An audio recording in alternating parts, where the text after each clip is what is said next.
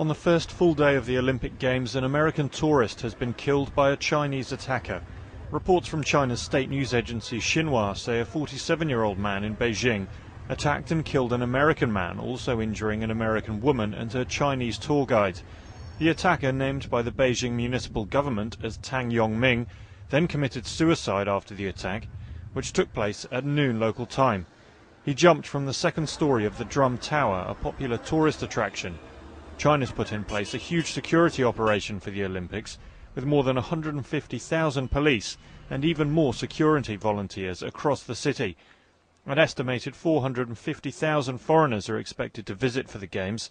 China's Olympic organisers have been vocal in their concerns about a terror attack, and separatist groups in western China had threatened action, but it's unclear at this point if this is an isolated killing by an individual or part of a wider plot.